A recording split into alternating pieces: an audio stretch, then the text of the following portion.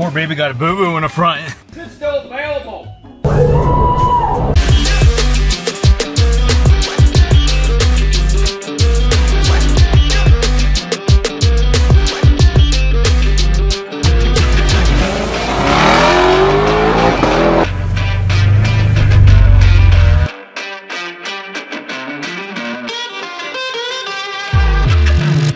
Like old times. I'm just kind of feeling like, you know what, I need to go to Harbor Freight. So that's what I'm doing right now. Taking the old Honda. I took this thing on like a 200-mile round trip yesterday to get my wife something off Marketplace.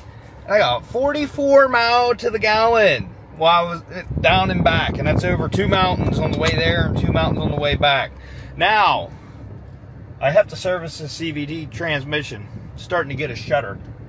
Light throttle pulling out, getting some little bit of jerkiness, and I've read online that servicing the transmission will fix that issue. So I did order the fluid, and we'll be doing that. We're also gonna service the fluid in the black Murano, and we'll probably also do another service on the white one. I got filters for it this time, so we'll have to drop the pan when we do that. But yeah, keep your CVTs tip-top condition. You want to service them like every 30,000 miles, around there. Yeah, it doesn't have to be exact. It has currently, this has about 90,000 miles on it, and I don't know if it was ever done, so it probably needs it. But anyways, about this boo-boo on the Honda, I busted the front corner of this lip off. That 200-mile trip, drove the whole way there, got to the person's house, and their driveway didn't look like it was that steep, but I didn't notice that it had a little drainage before it goes into the driveway. I pulled in and just heard crunch. I was like, oh, that's fantastic. So I pulled back off, turned around, backed in, then I picked up all of my pride and pieces of the front clip and put them in my car. And then I just this morning used a hot staple gun and put a whole bunch of hot staples in there to hold it back together. It looks fine. It was scratched up already from rubbing, so I mean, it has less chance of falling apart now with the hot staples in it as it did before. And this thing's still for sale. Wait until I service the transmission first, and then buy it if you're looking to buy it. Lord Jesus, please forgive me for the sins I'm about to commit. Really needed a longer pair of back scratchers, so I got those. Boys, you already know what that's gonna do. What that gonna do? Oh yeah.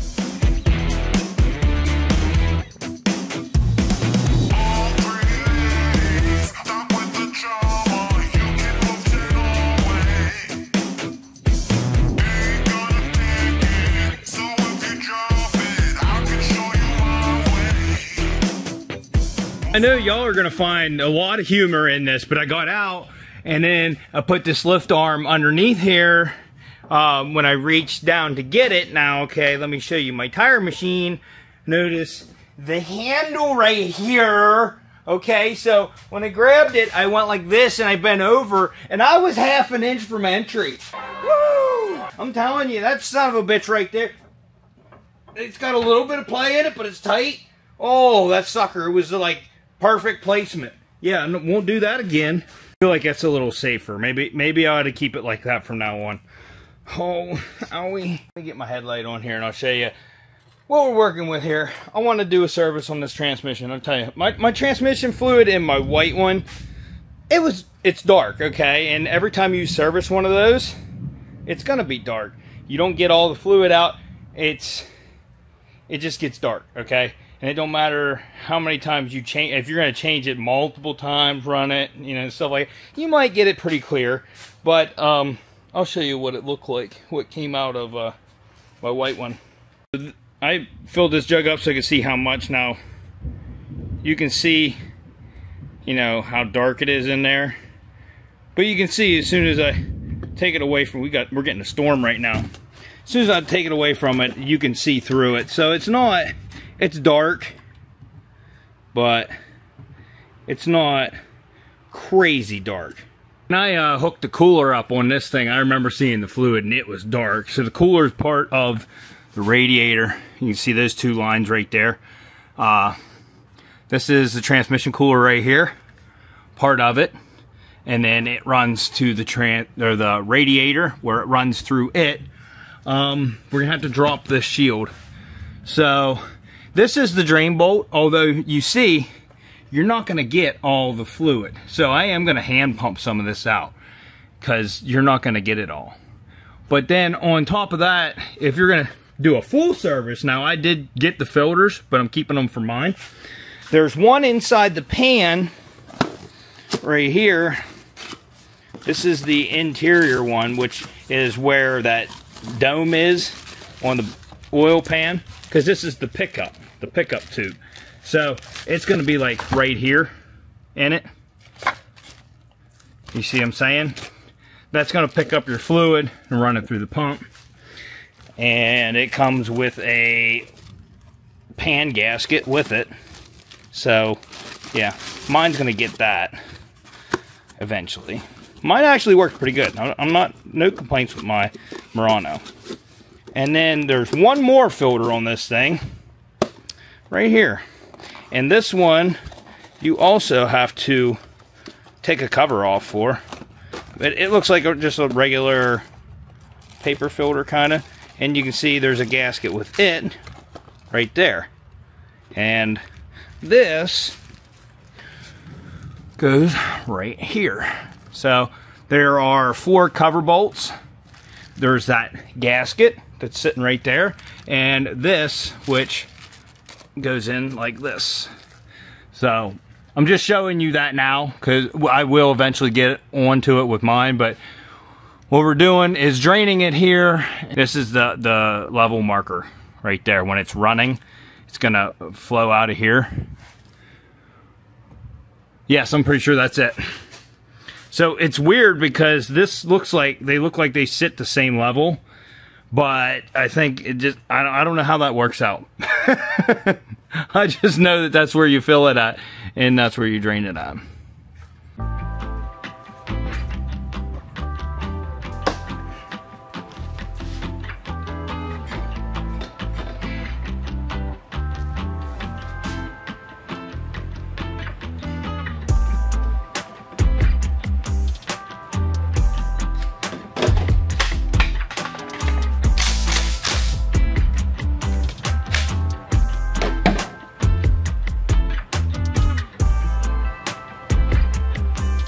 Alright, so it's looking like we got a little over 2.5 quarts. Actually, we probably got 2.7 quarts, something like that. I don't know if that's sitting level or not. I thought I was going to get a tube in there to suck out fluid from down here, but that is not the case. I don't have. It's got to be a small enough tube to go up in and angle, and I can't do that with what I got here. So that's not gonna happen. It was tough, but I did get more fluid out. Look at this little hose right here. I had a vacuum hose, and I heated it up and stretched it over this little nipple here, and I pumped it. I got it in there, and I probably got maybe 10 pumps of fluid through that hand pump. So, you know, it adds up. That helps get all that dirty fluid out. But you can see it pretty dirty. I mean, I guess it's probably no worse than what mine was, honestly. I thought it was worse than that. But we haven't done it on this yet, so let's go ahead and get the fill plug out. And I have to get a magnet down in here because I dropped the drain plug down in it. Once I get that out, get it in there, then we'll start with the fill plug.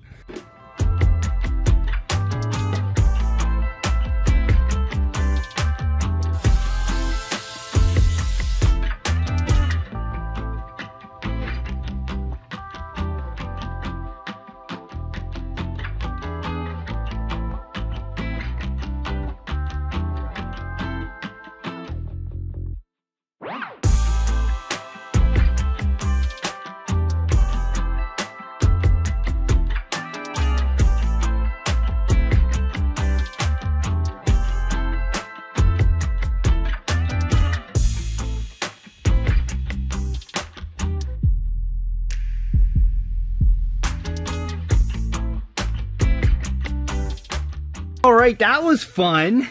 Okay, so I put 3.5 quarts in this. I'm assuming that I lost some hooking the cooler up and stuff. Probably not a whole quart, but this will run out.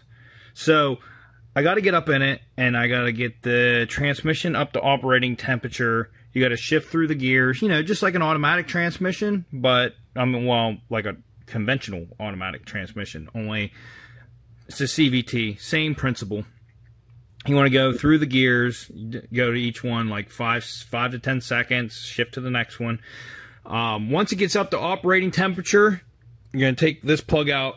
It's just finger tight right now. It should have a steady stream coming out, and you want to wait until it's, you know, a real thin stream, almost a drop coming out, and then put the plug back in.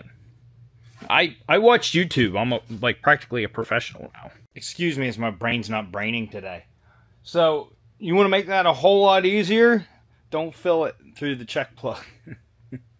It's in there. It'll be fine. That's where the fluid goes. Fill it through the fill tube on the top. Should have had a V8. So it's going to be the last thing I do here today. I'm going to come back out. We're going to start body work. But I'm going to use this scanner, not the one I just previewed. Although it is a good scan. The one I just, you know, did a review on the other day. It is a good scanner, but I want a Bluetooth one so I can still check the temperature while I'm not in the vehicle. Yeah, and I can put it up on the lift and have the scanner because there's a temperature range. Oh, there's a temperature range and a booty size. So you can get in your vehicle when the lift is here. Oh, try not to touch my feet to the floor because this thing's so clean now. It actually smells clean in here too. So we're going to start her up. As you can see, I don't even have the scanner on yet. Oh yeah, I also got new things here. Didn't put them in yet, but I got them. Well, the AC's cranking. That's nice. I'm going to freeze out. Let's turn it to 70. That's comfortable. Okay. Oh, this thing got an update. Let's go ahead and do that. While it's updating, I'm going to shift through the gears. I'm so glad I got that transmission shit fixed. New problem to figure out. I'm telling you, I'm not winning with this thing. I don't know that I put it together right. Hear me out. The clock spring or something. You know how when you put it in reverse, they bring the reverse lines up? My lines aren't straight, and my wheels are straight. Here, I'll show it to you. Alright. So, right now the wheels are straight. Look at that. And I'll show you, here's another way you can tell. Look how far over that went. Oh! Is it going to recalibrate? No, it's not. Let's look at this. That's all the further I can get that way. That's straight. So I do have a light on the dash, and I'm pretty sure it's because of the steering angle. Doesn't look like I'm getting any codes. That's the bad thing. There it is, ABS, which is probably going to be the steering angle. So we'll see what it says. Might just have to I'm hoping you can just recalibrate it, but I don't honestly know. I'm just a DIYer, kids. Alright, so I don't know how, I guess I'm supposed to drive this. It says drive vehicle straight forward and keep the steering wheel in neutral position. I don't know that I can do, well, let me get this thing up off the ground. I might be able to do it, but I don't know if that's going to work or not. Oh, well now, let's see. Oh. Look at that. All I had to do was put the wheel straight. We got her. But now the lights are still, I got to clear them now. That's all I had to do. I had to calibrate it. Alright, so the fluid is slowly going up. I'm at 109 fluid temperature here. So I'm going to continue doing this until I get it up to like 140-ish. They say like 170 to 180 is the optimal. That's why I'm going to do like 140-ish. and that way it gives us a little bit of room there, a little bit of time for the fluid to run out. Alright kiddos, so don't worry, the drops coming off that, that's actually condensation off the air conditioning, because it's working. Okay, so we're currently sitting at 156. I'm going to pull this plug. Now, I only put it finger tight. It has a rubber O-ring on it, so it should come out pretty easy. And I hope I don't get myself burnt here.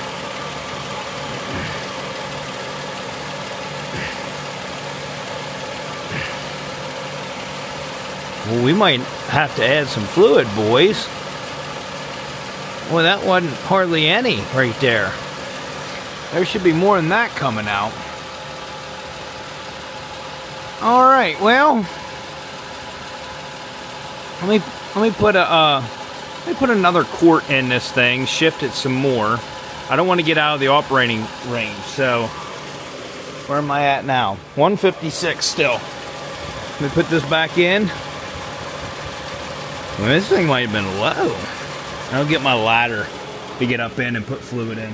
Right, now, darn it, I put this thing on and it's right there, and it's hard to get. You got to get, there's a clip on there you got to get loose to even get it out of there. So I'm just going to go ahead and do this, and then I'll get back to you. All right, so I started with half a quart. I'm not going to put a full quart in because I don't want to drain that much out. I need some. I only got 4 quarts left to do the white one. It's down on the street. It dropped the temperature to 149. Putting that in, it cooled it down some. That's still in the operating range. So let's go ahead and take this plug out now and see what happens.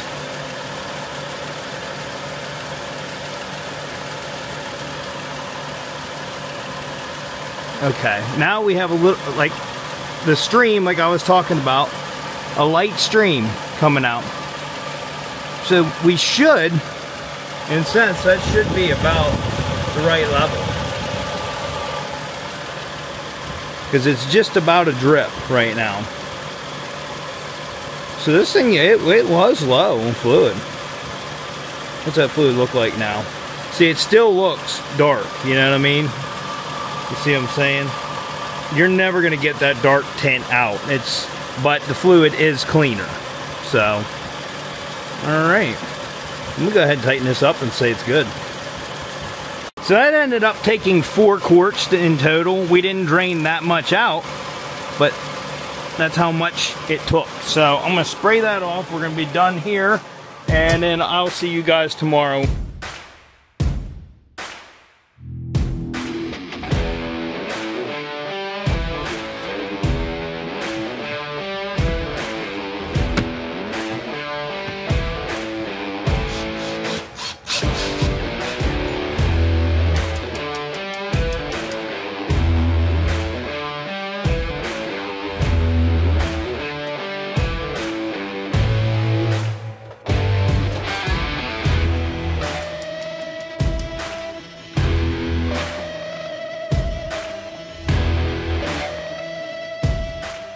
So as you can see here, we got the Vevor storage bin, plastic storage bin. That's what it's called.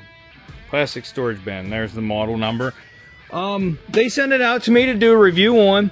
All I did was, thankfully, I just got a package this week, which destroyed my retaining wall. We'll talk about that later. That had a piece of wood in it that was perfect for this. And I was like, oh, look at that. I don't have to trash it. Also came with more wood, but I didn't know if I was going to need it, so I brought that in. But this is a nice piece of wood, if I do say so myself. It's hardwood. No pun intended. Anyways, it comes with 6 of these wall mount hangers. They're made out of plastic. These are not the screws that came with the kit. They do come with screws. Plenty of them. As you can see, they come with plenty of wrench hangers, and then there's a whole bunch of bags of screws. As you can see, there's a bunch of bags of screws and drywall anchors. So if you want to hang this on drywall, you can. The only thing I wish there was like more of was maybe these. So you can hang your wrenches on here. You can hang them on here. See, let's move these up here. Now, I don't know that all of these will hang up here, but some of them will. If I could hang all of them here, I would honestly rather have them here. Oh, look at that. All but the tent. Oh, nope. The tent's not going to work, so I'm going to put them right back down here. But it's just nice for organizing your garage. Now, I mostly, after they contacted me about this, wanted this because of the bolt storage bins. Now, I'm sure you can probably buy more of those, but it's a very easy system. They just hook onto these mounts like that, like so. Now, see, when you're restoring cars, it would be nice to have something like this. You could have one bin. Now they got these little label things. You know, they didn't give me any labels with it, but you can make like little tiny labels. You could put like front bumper, rear bumper, core support, stuff like that. And then all the hardware from that stuff, you can drop in these bins. And then whenever you're putting the car back together, you can go, oh, here's hardware for the front bumper. Oh, here's the hardware for the back bumper. Here's the core support like bolts. You know what I mean? Like headlight bolts. And it would keep everything organized, whereas of right now, my organized system is shh. If you guys want to get yourself one of these storage bin units, there's going to be a link down in the description. Hopefully they give me a discount code. If there is, I'll drop it down there as well. But it's very easy to hang up. I think what's going to happen is this metal storage bin that I got at a yard sale that I have really no way of hanging up. I guess I could screw it to the wall, but the only thing I don't like about this is like hardware gets way back in there and then I can't really see it. It's dark back in there, and then like I gotta dig through these to find stuff, and you don't really see the stuff in it. It's just like when you have them out like this. Now you can see I spaced them out. You can set these practically right on top of each other, but then you have less space, and that's why I spaced them out just a little bit more, so you can get in there, you can grab stuff, you can knock the bins over, and then it'll do a domino effect and knock 5 more over. But yeah, very nice setup. It also helped me clear a little bit of room in my toolbox. Now, I could go grab a bunch of other stuff and bring out here, and then it would give me even more room in my toolbox. But I think I'm gonna leave this kind of, I have some specialty tools and stuff that I just kind of like hang on things. I might use that for this. I don't know. I don't know yet. But it was a nice gesture, and I'm glad they sent that out to me. So thanks, Vevor. And now, I know you might feel bamboozled, but that's probably going to be the end of this episode. I have things going on. Listen, this summer, a lot of these videos have been pre-recorded a long time ago. I have not nearly had the time this summer to work on the projects like I wanted to get to nail. Like, I should have had this thing done a month ago, okay? But I just have not had the time to put into stuff, and YouTube, unfortunately, does not pay the bills. So I've been getting stuff done and doing stuff around the house and all kind of other things going on, and I just have not been able to work in here. And I need to get the Honda in here because I need to do a transmission service on that thing. I have not sold it yet. Still have it. Still enjoying it, but it has a shudder. I got CVT fluid here, and I also got new front rotors because they're a little warped. So I'm going to go ahead and pull that in here on the next video and do that, and then hopefully get back into the Murano here and knock it out so I can get on this truck. I have not been watching the auctions because I'm not trying to win anything, because that truck should be #1 priority. And I know a lot of you have been saying it, but it's kind of hard when you don't like the thing. Okay, I like it, but I don't like working on it. I found this out over time. The old vehicles, I'm not enjoying it near as much as I thought I would. So if you like this video, smash that like button, consider subscribing. That dislike button if your mom wants to come over and organize my tool. And we'll see you on the next episode of Unwrapped.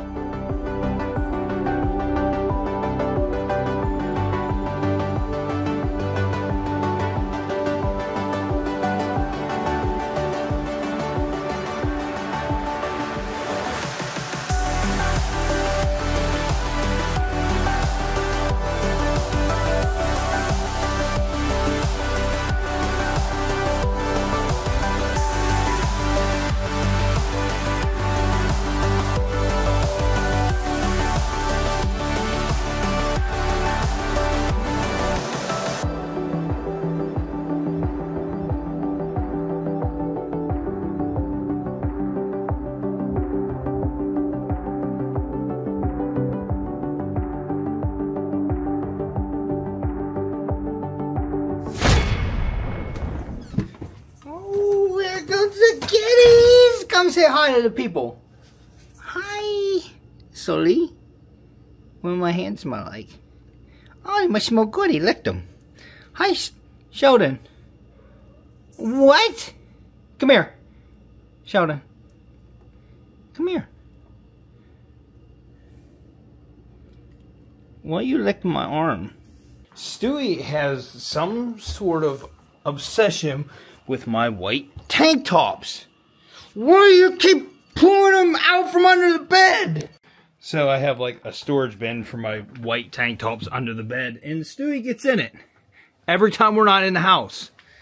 And he pulls them out. And he walks around the house with them. Normally there's 3 or 4 of them laying around the house. What is wrong with you, son? So, you seen my retaining wall out there was damaged. And then I have been remodeling this whole room here. This room was just storage. We never remodeled it. It was the only room in the house we never remodeled. So, we have finished remodeling it. And it's really nice, actually. And then I even put, like, fancy, let's see, the fancy glow lights and stuff in here. Look at that. You see that, Sully? Huh? And then this thing right here. We just got this week. This is a sauna. And I don't know, I was at work when it delivered. And the delivery guy was driving a semi. And my wife went down and said it'll be easier to deliver it to my in-laws, which is half a block away. And the truck driver came up my driveway, looked, went back down and said, oh no, I can do it. Drove the semi up my driveway. Now, I'll have you, it is like the steepest street in this town. Drove the semi up here, unloaded it, then he didn't have enough room to get turned around, drove it through my retaining wall on the way down and took out lots of blocks, drug blocks down the street. I had to get a guy down here with a dozer to pick them up because they were so heavy. They're big, old rocks. That whole retaining wall was built by like prisoners back in 1970 or something like that. And yeah, it's leaning over, and they destroyed it. So it's getting redone. It's going to get redone. So that's one thing. But then I had to put this thing together, which thankfully it's in really good shape. I do really like this sauna. This thing, I feel great the day after I use it. Every morning I wake up, it gets up to like 150 degrees. It's got red light therapy, all kinds of stuff. And it's not a steam sauna. It's a infrared like sauna.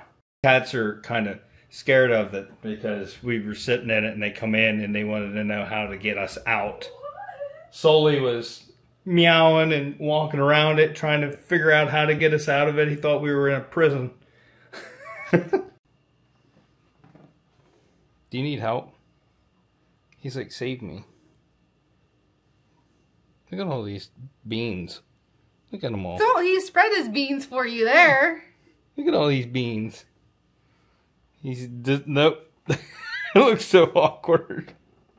Say goodbye to the people. Alright, Stella, you say goodbye to the people. You want to say goodbye? Well, there you go. Bye-bye.